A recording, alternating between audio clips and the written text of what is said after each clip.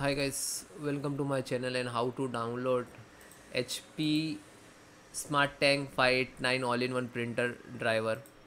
So guys, how to download officially driver. So where you can download from. So first type HP and go to this URL which is www.hp.com. Okay, then click to support. Okay, different steps are there, printer and lang access and like that. Go to click to support, then software and driver, then printer, then guys you can type 589 only. So otherwise HP Smart Tank 589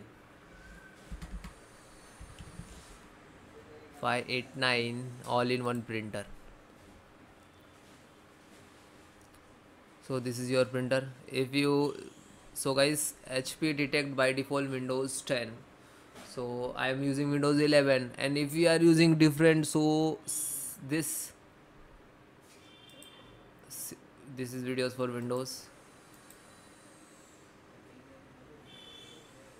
7, 8, 8.1, 10 and 11. So all the installations process same. If you install different OS like Windows 7, so same. So you can see the difference are there, like this is a universal scanner driver, this is firmware. If you have to update your firmware of HP printer, so you can download. Other, this is a offline installer, this is not required to internet when you installing the driver. Okay, not required to connections. This you can see the size. Okay, and this is okay, next, this is required the internet. So if you have a internet, good internet, you can download this one, install latest driver, and you can download this one, not required it. So I suggest to install this one. Click to download. It is done, just click to HP Smart Setup.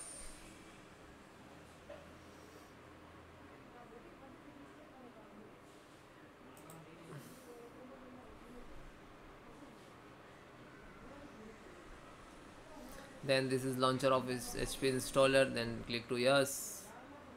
Now this is welcome screen.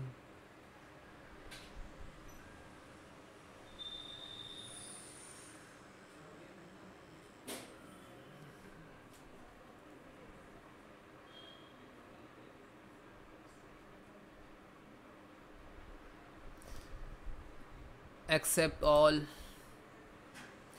So you can see the different you can install it, check your printer, check your computer by Wi-Fi and LAN, and when okay, so click to continue.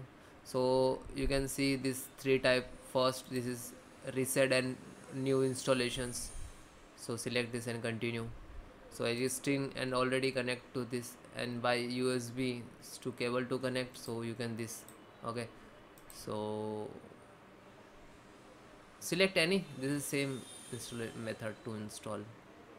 Now this is searching the printer in your network. Okay, if you connect the cable, so also detect in simple process.